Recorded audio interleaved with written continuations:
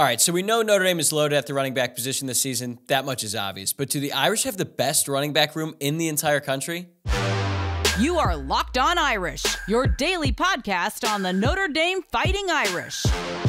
Part of the Locked On Podcast Network, your team every day.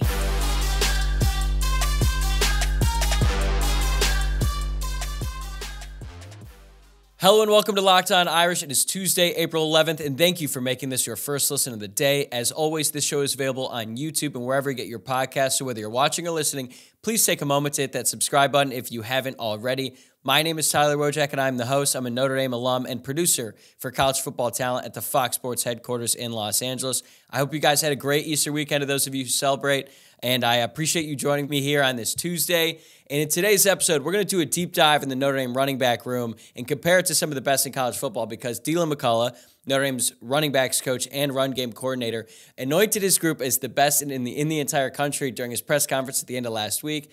And at first, I'm going to be honest, I thought, that's pretty bold. Like, I'm high on him too, but that's one hell of a claim. But then when I thought about it further, I realized he might actually be right here. Then we'll close things out with some shout-outs around the bend because it was another big weekend for Notre Dame athletics, especially the now #1 ranked men's lacrosse team, so stick around for that. But let's go back to the running backs here because last Thursday we got a chance to hear from DeLand McCullough and three of his guys, Wojciak, Jabron Payne, and Jadarian Price after practice. I think Logan Diggs spoke to a couple of reporters on the side, but he didn't take the podium as far as I know. And one of the reporters there, I'm not sure who it was, so I apologize whoever it was, but they asked McCullough to talk about the potential of his group this season, and here's what he had to say. Well, the characteristics, I got the full gamut of what I wanted. I believe I got the best running back group, in the country, as far as production, mindset, just physical attributes, leadership, all the things you need to be successful. So, I got speed, I got power, I got knowledge of the game, I got savvy, I got leadership, change of direction, pass protection. I got all of the components to make us an upper-end team. Now, if you've ever talked to a running back at literally any level of football, I'm talking from peewee to high school to college to pro, running backs certainly do not lack confidence. It borderlines on delusion in some cases, but that's kind of what you need in order to play the position and coach it as well. DeLand McCullough played running back himself, but you really need to be you need to have that level of confidence to play because a lot of the times you're getting the ball and you're running just straight into chaos in the line of scrimmage where you're getting hit by dudes who are way bigger and way stronger than you in a lot of cases. And then hopefully you break through and you get a big run, but they take a lot of hits to their body. It's a lot of mileage on the body. And you look at the NFL, it's why these guys don't really last that long because just the physical toll it takes them. So in order to do that and do that successfully, you have to be uberly confident to play the position. So when I first heard this, I thought, is this just an overly confident running backs coach talking up his guys? Or does Notre Dame have a legitimate case at having the best running back room in all of college football? So I feel like in order to answer this question, first we have to define what does it mean to be the best when it comes to the best running back room in college football? So the obvious thing you got to point out is the overall production in the room. Like, how much do your running backs produce running the ball, catching passes out of the backfield, and blocking as well, because that's a critical component to being a running back that's often overlooked. So when I'm looking at this, I'm thinking, first priority, how good is your number one? How good is your starting running back? Are they elite? Can they carry your team? Can they take the bulk of the carries and consistently get 5 to 6 yards on the ground? That's going to be the most important thing I look at this. But looking beyond just the starter, how big is the drop-off between the starter and your backup? Because as I was just saying, running backs take a lot of hits, and you got to be able to share the rock. So you really need a great 1-2 punch, not just in college football, but really in the pros as well. You see it all the time. So those are the two biggest things that I'm looking for. How good is your one, and then how good is your two? And then there's a kind of a significant gap here as I look to the third criteria.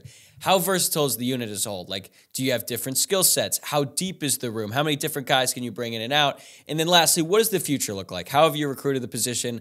How's the talent at sort of the lower end of the depth chart? So keep this criteria in mind as we go through what Notre Dame has on the roster. And redshirt sophomore Wojciak is the #1 running back right now. He's the leading rusher last season in terms of yards. If you look at his 2022 stats, he had 156 carries, 920 yards, which comes out to 5.9 yards per carry. Really impressive stuff. He had 11 touchdowns and even had 9 receptions for 135 yards and a touchdown.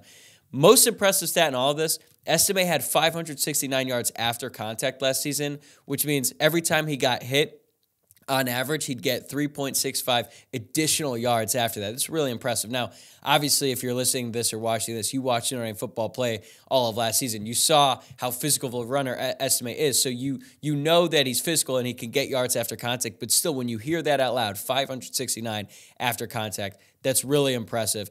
Now, he could probably even had better stats had he not had that fumbling issue. He had 3 fumbles last season. That hurt his overall production because he didn't really play a lot against UNLV. That one fumble against Stanford was so critical.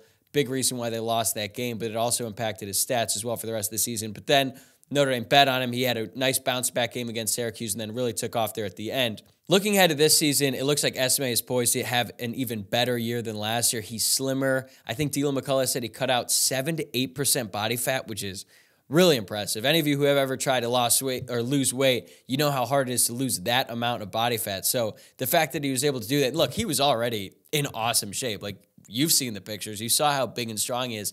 But it sounds like he's still maintaining that level of strength, but he's slimmer, which makes him more mobile, more agile, and faster in the open field. So he could have the best season of his career this year, but not far off from Estime. He's got some competition here in Logan Diggs, who actually, for his career, has more yards. Diggs had 1,052 yards in his career, which comes out to 4.8 yards per carry because Diggs obviously played a little bit more his true freshman season. He has 7 touchdowns on the ground. He also added 16 receptions for 267 receiving yards and 3 touchdowns through the air. Now, he barely played at the start of last season because of an injury he suffered in the spring game last year. I think he had a torn labrum. He was somehow able to get back and actually dress for the beginning, but then he was a DNP against Cal, but then really started to come on against North Carolina. He had that touchdown there when he was wide open on that wheel, and then he broke out against BYU, had 17 carries for 93 yards. So if you look at Estime and Diggs, that's a really good 1-2 punch. It's not your traditional thunder and lightning, even though Estime certainly fits the mold of thunder. I wouldn't say that Diggs is like a lightning back because he's really physical himself, and especially at the end of last season, man, he ran so hard. And one issue that he had his freshman season is he was almost too patient trying to get through the hole. Now he hits it hard and is able to get yards after contact. So that's a really good 1-2 punch. Diggs is admittedly not the best pass blocker. There was one play last year against Cal where he completely whiffed, and it was or not Cal. I think it was against Marshall. It was really bad. So I think that's another reason why I wasn't getting a ton of PT early on. But again, great 1-2. Then you look at the third running back, and I'm including senior Chris Tyree in this because even though he's cross-training at receiver right now, I still think that Tyree's probably going to get some carries out of the backfield. We'll see. I guess we'll see in the future how much Tyree is going to play at receiver. But for now, let's include him here in this group of running backs, even if next year he's going to play a little bit more wide receiver. But the fact that he's even doing that, I think, tells you about his skill set. We know he can run the ball. For his career, he has 229 carries, 1,162 yards, which is about 5.1 yards per carry. And then as a receiver, he has 56 receptions, which is really impressive, and then 461 yards and 4 touchdowns. He's actually better at running in between the tackles than you might think. Now, I know he's a little guy compared to the other dudes. He's only 5'9", around 200 pounds. But he actually averaged 4.3 yards per carry on inside runs last season. So that's a really good number 3. And the fact that they moved him out, I think he's still going to be able to play a little bit running back next year.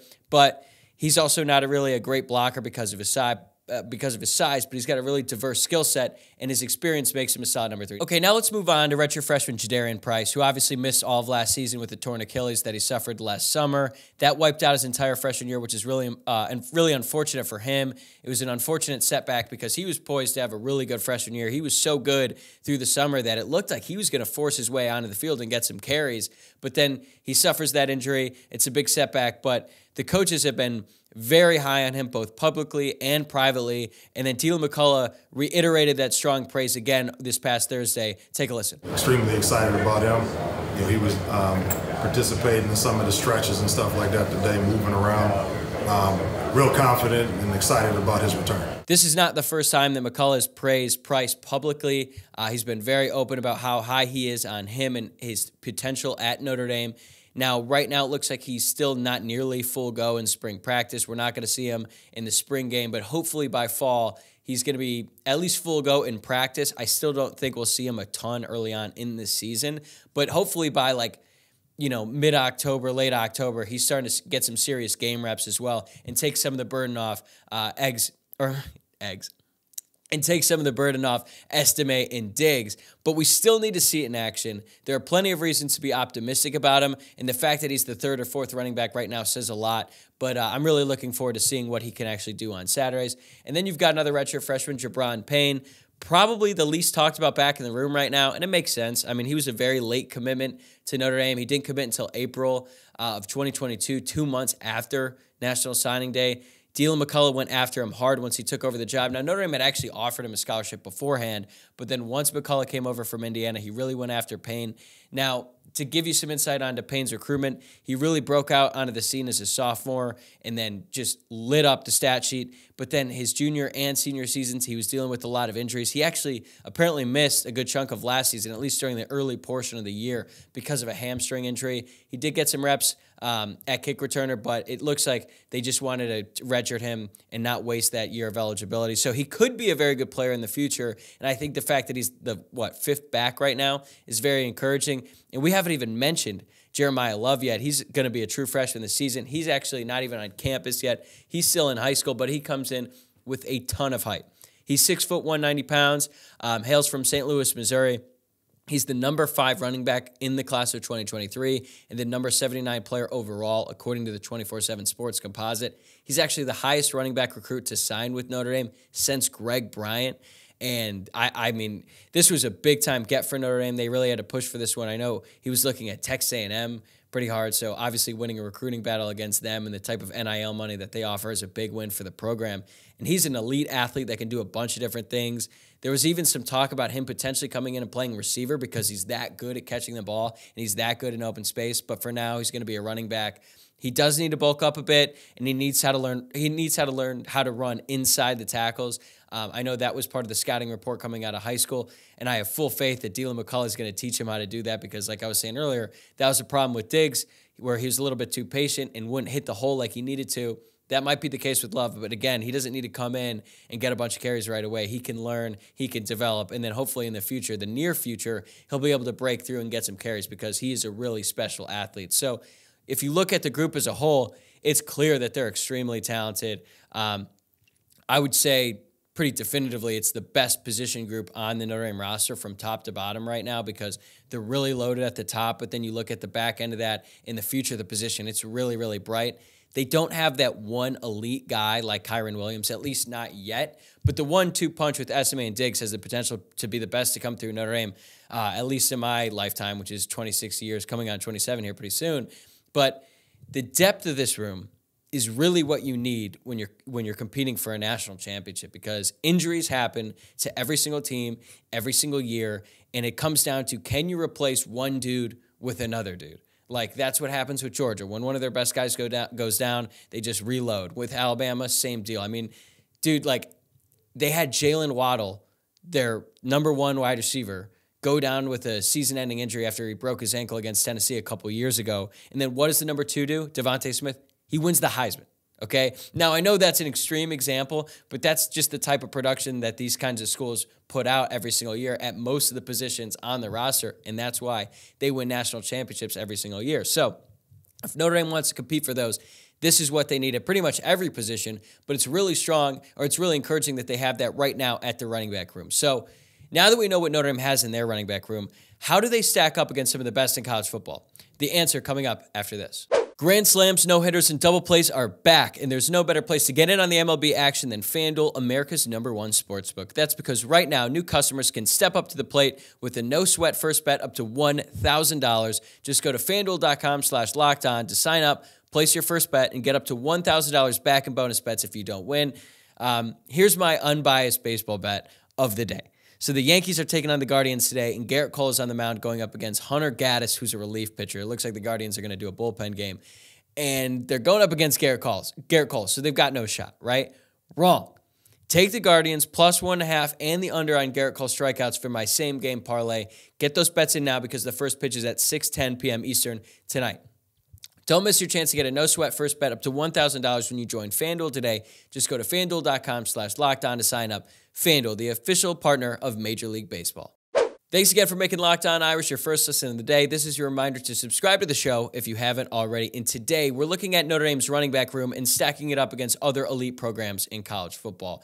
And when we're looking at the best running backs in college football, this hurts me to say, but we got to start with Michigan because, look, as unfortunate as it may be, they've got clearly the best 1-2 punch right now in college football in Blake Corum and Donovan Edwards. Before Blake Corum got hurt last season, he was a legitimate Heisman contender. Then he suffered that injury against Illinois. And then Donovan Edwards came in, and man, they didn't skip a beat. Like, Corum didn't play for that Ohio State game. Didn't matter. Donovan Edwards came in and ran all over him. If you look at the season in total, Corum had 247 carries for 1,463 yards. That's 5.9 yards per carry and 18 touchdowns. His backup, Edwards, had 140 carries for 991 yards, so they almost had two 1,000-yard rushers. Edwards was averaging 7.1 yards per carry. And he got the ball 140 times. Like, that's insane. He added 7 touchdowns. And then behind them, they've actually got pretty decent depth in C.J. Stokes, Kalel Mullings, Benjamin Hall, and then Cole Cabana, the early enrollee freshman. Stokes actually had a pretty decent year in 2022 as the third back. He had 273 yards and a touchdown. And then you got Hall. He's like a giant bowling ball. He kind of looks like Esme did when he first arrived on campus. And then Cabana was the 10th ranked running back in the class of 2023. So they've got the best 1-2 punch in the country and a lot of depth. So they've got quite the case to have the best running back room. Okay, so now let's shift over to their rival, Ohio State, who's led by Tony Alford, who, as we know, is probably the best running backs coach in the entire country. He used to coach at Notre Dame before he left to take that job at Ohio State, and he's always just pumping out elite running backs for the Buckeyes. So their 1-2 punch is really solid. They've got Travion Henderson and Mayan Williams. Both of those guys are extremely talented. Probably both fit into the top 15 running backs in all of college football. But both of them dealt with injuries last season that really hampered them at multiple points throughout the year. Williams finished with 825 yards with 14 touchdowns. He had 5 touchdowns in one game last year and only played in 11 of them. He was an absolute beast. I actually saw him in person. I was at the Ohio State-Iowa game, and I was on the field before the game, and I was just looking around. I was on the Ohio State side, and I saw Williams. And, I mean, this dude's thighs look like tree trunks. He's just freakishly large and strong, probably not like an ounce of body fat on him. And he's the backup behind Travion Henderson, who was really struggled with injuries last season. He only played in 8 games, and even in some of those games that he did play in, he was clearly not healthy. All that being said, he still had 571 yards, 6 touchdowns. We've seen enough flashes from him to know what he can be as a player. Henderson's not participating this spring, so they've got their backups or their guys behind them, like Chip Traynham.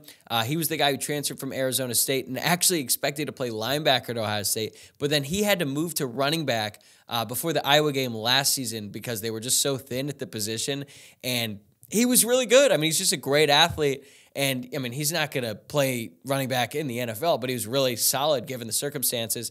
Dallin Hayden was also very impressive as a true freshman last season. He was their leading rusher in the CFP semifinal game against Georgia, but there are rumors swirling around that he could transfer, just given how loaded that room is right now, how many different guys, and he wants to get more touches, which I understand. He's a really talented player. So who knows what happens with him? That's something to keep an eye on. So if you're looking at Ohio State, again, another great 1-2 punch when healthy, but given the uncertainty about the health and the potential transfer in Hayden, I'm not sure if I could anoint them number 1. So another Big Ten here. We got Penn State. They've got a good claim at this as well. Nicholas Singleton and Katron Allen, I mean, they're awesome. And those guys, like, it would have been really nice if Notre Dame was able to secure that commitment from Singleton publicly. I know I've heard that Singleton was actually a silent commit at one point, but opted to go to Penn State and had an unbelievable true freshman season. Finished it with over 1,000 rushing yards and 12 touchdowns, and he wasn't even their leading back, at least in terms of the amount of carries. Katron Allen actually had a little bit more, 167 for him as opposed to 156 for Singleton. Allen finished with 867 yards and 10 touchdowns. So, again, another great 1-2 punch. These guys are younger than the ones I mentioned previously in Williams and Henderson and Corum and Edwards. So they're both going to be sophomores, and that's really great for Penn State. The problem is that after these two guys, they've got practically no depth. They have 3 walk-ons at the running back position, and only 2 have seen action, but both of that was in mop-up duty. So they've got a great 1-2 punch, but they're really just one injury away from being in serious trouble. And then another Big Ten school, I know all Big Ten, but they do like to run the ball, so it makes sense they have pretty good running backs. So let's look at Wisconsin. Braylon Allen is a stud. That goes without saying. He was a stud against Notre Dame his freshman year, and I think he was like 17 at the time. He squats like 650 pounds. He's a freak. They've got a pretty good backup at Ches Malusi. If you're looking at Allen's stats last year, he had the ball way more than Malusi. He had 230 carries as opposed to 112. And yeah, Braylon Allen is a bell cow back. He had 1,200 rushing yards, 11 touchdowns. And it's going to be really interesting to see what Allen is able to do this season in a spread offense with Phil Longo as the OC over there.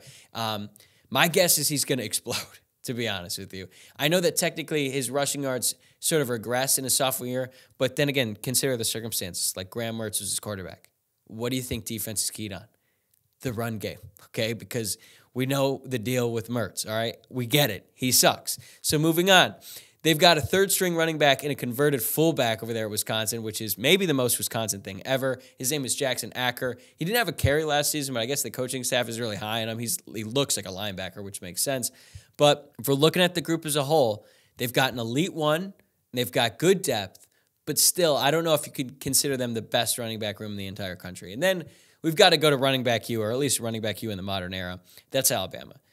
Alabama, this might shock you guys. They're very talented at the running back position. They have 5 very talented backs.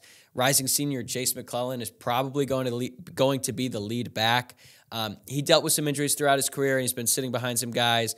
But I think this could be like a Brian Robinson situation, a guy who was a running back at Alabama, came in with like a lot of hype as a recruit, sat behind some really talented guys. Then when he got his moment senior year, he really came on and dominated. And then he could have a future in the NFL because that's what Alabama does. They just pump out NFL running backs. I mean, you look at the bottom, they got Justice Haynes and Richard Young in the class of 2023. That's the number 2 and 4 running backs in the entire class, respectively. We know how excited we all were when Richard Young took a visit to Notre Dame. He was riding around in the Ferrari with Marcus Freeman. The fact that we were even able to get him on campus was like a win for the program. And then Alabama not only got him, they actually got a guy who was ranked higher than him. The thing, though, is with Alabama, their talent level may be the best, if you're looking at recruiting profiles and all that from top to bottom. But again, it's a lot of unproven guys that we haven't seen on Saturday, so I think we got to hold off on them as the best running back room in the entire country, at least for now. Like, if there's a scenario where these guys just dominate this season and Alabama's the clear number 1, that certainly wouldn't shock me at all. Now, there's another tier of teams where they have an elite one, but really no depth behind them, at least not that we know of. Ole Miss falls into this category. They got Kinshaw Junkins, who might have a claim to be the best running back in the entire country. Notre Dame wanted him as a recruit. He was so good as a true freshman that he basically pushed out starter Zach Evans, who transferred over from TCU. He was a 5-star number 1 running back in his class, and he's actually on his way to the NFL. But that's how good Judkins was. He was so talented that he basically took all of those carries away. He finished with 274 carries for 1,500 yards and 16 touchdowns as a true freshman. I mean, just those numbers are so good. That's better than anything Kyron Williams did in one single season at Notre Dame. Now, if you want to say Kyron Williams might have been able to do a little bit more in 2020 had he played a full season, I wouldn't disagree with you, but still, that's really impressive from a true freshman. But the fact is, Ole Miss has really no depth behind him, so I think they're eliminated from this. A couple of teams in this tier, I would consider Arkansas in that group with Raheem Sanders and Oregon with Bucky Irving. But even though they have one elite back, I'm not as sold on the rooms as a whole. So if we look at this in summary, Michigan has the best 1-2 punch in college football right now. They've got solid depth behind them. Ohio State is another great one too, but injuries and potential transfers holds them back. Penn State, 2 of the best young running backs in the entire country, 0 depth behind them. Wisconsin and Ole Miss could both make a claim that they have the best running back in the country, but the rest of the rooms are just okay. Alabama's Alabama, loaded with talent, but we haven't seen these guys dominate on Saturdays yet, so we'll have to wait and see with them. So after going through it, I hate to say it, but I think Michigan is actually the winner here, mostly because Corum and Edwards were just that good last season. But that could change this season if Estime and Diggs both have the types of seasons that we think they can have. And when you consider the talent behind those guys, Notre Dame could certainly make a compelling argument for the future, but I need to see it from Price. I need to see it from Jeremiah Love before I can say from top to bottom, Notre Dame has the best running backs room in the entire country. Okay, coming up next, we'll wrap up today's show with some shoutouts and closeouts around the bend this past weekend. All right, let's get to shoutouts and closeouts, and we got to start with a huge shout-out to the Notre Dame men's lacrosse team. Over this past weekend, we had a matchup between number 1 Duke versus number 2 Notre Dame at Arlotta Stadium in front of a packed, sold-out crowd, and they got to see Notre Dame dominate and win 17-12. Pat Cavanaugh had 8 points. His brother Chris tied his career high with 5 goals, and it was kind of a close game early on, and then Notre Dame had a 7-1 stretch to take a 9-4 lead right before halftime. And I saw this stat. The 17 goals the Irish scored are the most a Duke defense has allowed since dropping a 17-16 decision to number 15 UNC in overtime in 2016. The last time Duke allowed 17 or more goals in regulation came in 2015. Notre Dame is now 3-1 in program history in games featuring number 1 versus number 2. So shout out to the men's lacrosse team, Coach Corrigan and the boys. They've got a real shot at winning a national championship this season. So I'm pumped. I actually watched the game today on replay, had it on in the background while I was working, and it's fun, man. I'm going to be honest, I wasn't a big lacrosse guy growing up. I was more of a baseball guy, but this team is fun to watch. I'm excited to watch them on this journey going forward the rest of the season. Also, a shout out to Notre Dame baseball. They clinched another series win over the weekend against Pitt, taking 2-1. They've started to figure things out a little bit at the plate. They've got another big series on the road this weekend coming up against Clemson. So hopefully they continue this trend and they're able to finish strong here as we get towards the end of the season. And let's hear it for Coach Gump's women's softball squad. I'm actually kind of ashamed and embarrassed by myself for not giving a shout out to this group earlier because I think I mentioned this before on the podcast. One of my jobs when I was a student at Notre Dame was I was a color commentator for the women's softball team, and it was a lot of fun, man. It was a fun team to watch. They play a cool style of play, lots of action, like to get on the base pass and run around, and they won a big weekend series against Louisville this past weekend. But unfortunately, they were unable to clinch the sweep. But the team is now 23-11 on the season. They moved to 7-1 in ACC play, and I'm telling you, if you haven't read about Coach Gumpf and what the team is doing over there, I'd encourage you to do so because she's been around for a really long time at Notre Dame, and then she's got a good thing going over there with the women's softball squad. But that's going to do it for me today. Thanks again for making this your first listen of the day.